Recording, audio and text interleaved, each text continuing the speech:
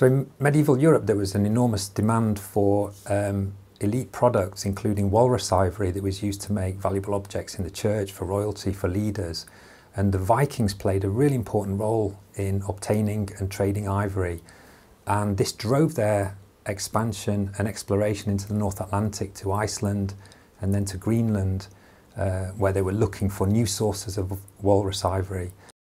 So the genetic sourcing has been really, really important, because what it's demonstrating is a lot of the walrus ivory that the Norse were exporting back to Europe came from really remote places in the High Arctic. And experimental work on Norse seafaring by Greer Jarrett at Lund University has demonstrated that it was possible for the Norse to undertake these long-distance hunting expeditions with their own boats. It was very risky, it was very, very dangerous, but they were able to do this and to make these voyages, which is another important part of the research.